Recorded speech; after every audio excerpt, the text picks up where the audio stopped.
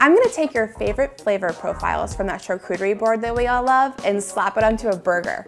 Got some really bold, funky cheese and some sweet and tangy jam, and we're gonna put it onto this rich, flavorful burger. You're gonna wanna turn your next dinner party into a bougie burger night.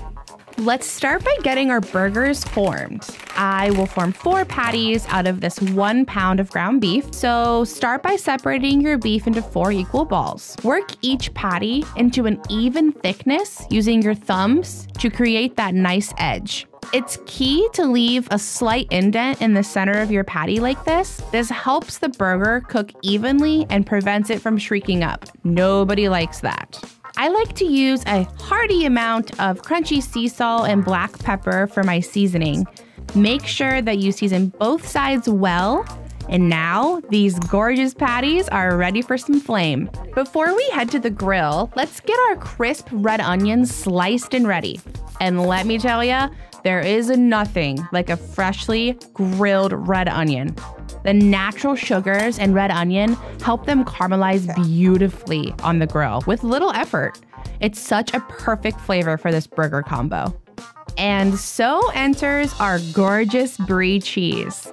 Fantastic on a cracker or by itself, but amazing on a burger. All we need to do with this is slice it and melt it onto our sizzling burgers.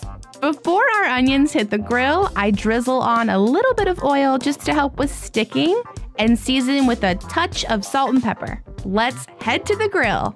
Once everything hits the grill, this burger comes together really quickly. But I will say, try to keep your onions whole when they hit the flame. That way they grill up evenly and it's easier to plate your burgers with a whole onion like this. Place the seasoned patties down and leave them alone. Please don't start flipping them, let them char. That's where we're creating our flavor. From one grilling expert to another, put your spatula down and walk away, my friend. Oh man, look at those grill marks. The onions are caramelizing beautifully. These don't need much time at all. We just want to take the bite off of them.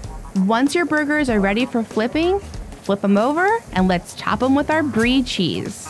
And when you see the flames kissing your burgers like this, that is a great sign. You're creating some great flavor on these patties. So once you've placed the cheese on the burgers, all we're trying to do here is get your cheese to look just like this, nice and gooey. Then it's time to pull them. These onions cooked so quickly, they are perfect and ready to be pulled also. And if you don't already warm or toast your buns before serving, this is your PSA to start.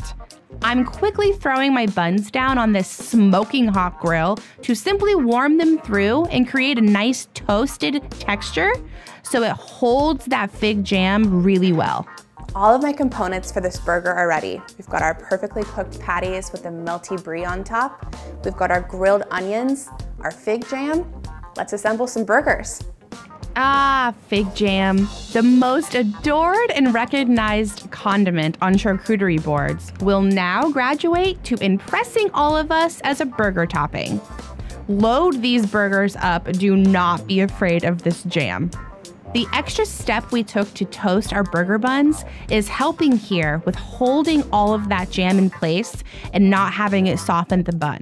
The umami in these flavors together is out of this world delicious. This burger is going to change how you view all burgers. And look at that, the beautiful bright color of the grilled onion on top of that gooey melted brie cheese. I am stoked for you to try these. Now these are some bougie burgers. Your friends are never going to forget this dinner party. Now I get to enjoy one of these.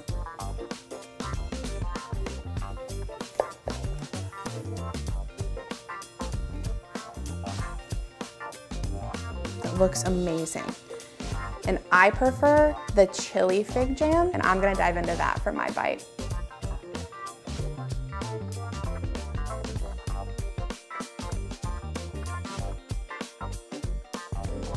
The umami of this brie cheese with these onions on this savory burger, money. And that chili fig spread is my favorite with this burger. It's the ultimate sweet and savory experience. Be sure to like and subscribe, and we'll see you next time here in the test kitchen.